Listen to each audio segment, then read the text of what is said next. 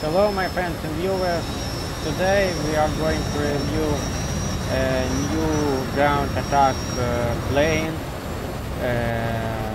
the Su-25 Frosthood, which is the best words to describe this plane is A-10 but better, because it is much lighter than A-10 while despite having less powerful engines, it can accelerate to the speeds about 900 kilometers per hour. Actually, in horizontal flight, you can almost reach the flutter speed or the wing grip speed in horizontal flight. So one must be a bit careful. The top speed on the altitude of 1 kilometer is 978 kilometers per hour. However, the best thing about this plane is not just the fact that it flies much better than A-10, but also the fact that it has much more diverse and better loadouts. You can carry up to 2 R60MK or R60MK air-to-air missiles, which are all spec heat seekers, which are much more maneuverable than AIM-9Ls, which are used on A-10. And you can also carry, choose between very diverse loadouts of anti-tank air-to-surface weaponry, including big unguided rockets, bombs. You can carry up to 8 half-ton bombs, or up to 8 500 kilogram bombs, and you also can carry either 4 H-25 ml laser guided rockets or 2 bigger H-29 laser guided rockets.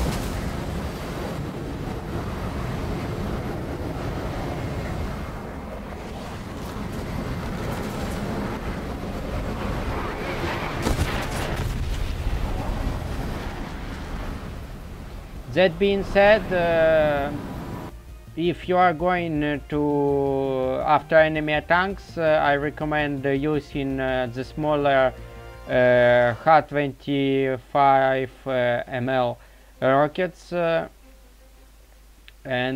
However, if you are going to face bigger targets such as AE artificial intelligence controlled ships in ARB, I recommend using H-28 missiles. I will probably show you these missiles now.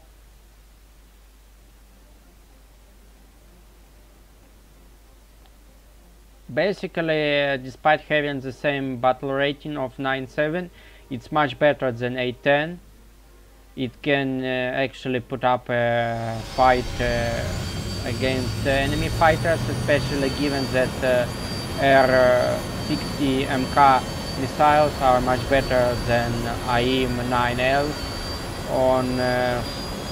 and the only downside that they have is their range, which is a bit smaller than Sidewinder's range.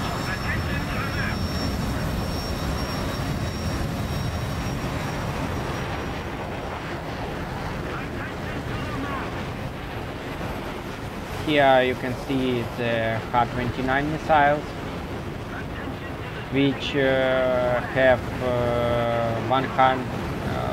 almost 150 kilograms worth of TNT in them. which is 50 kilograms more than almost 50 kilograms more than K-25 missiles.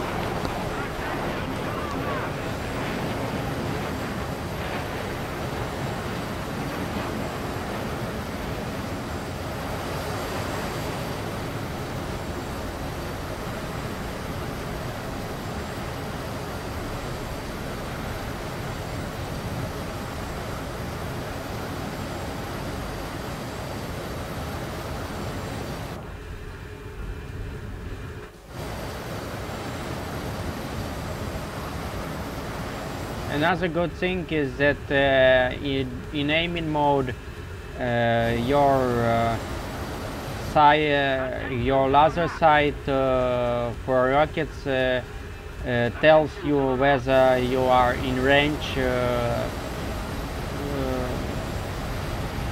of your missiles, whether the target is close enough for you to hit it. K-29 missiles can hit targets from up to 8 kilometers, while K-25 missiles can hit the targets from up to 10 kilometers.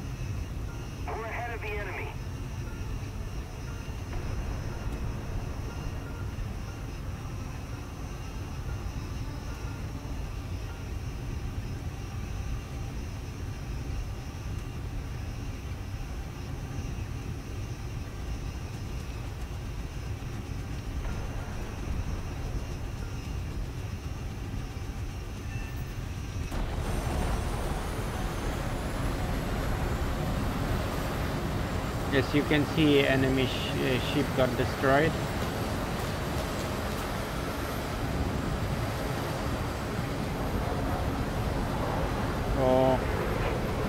Oh no.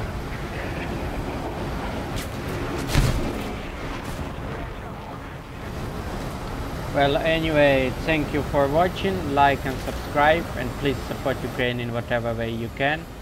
Slava Ukraini, and see you later. It's probably not the last video I'm going to record about Su-25 and its premium version Su-25K. And right after this video I'm going I'm going to use video editor Pinnacle Studio, and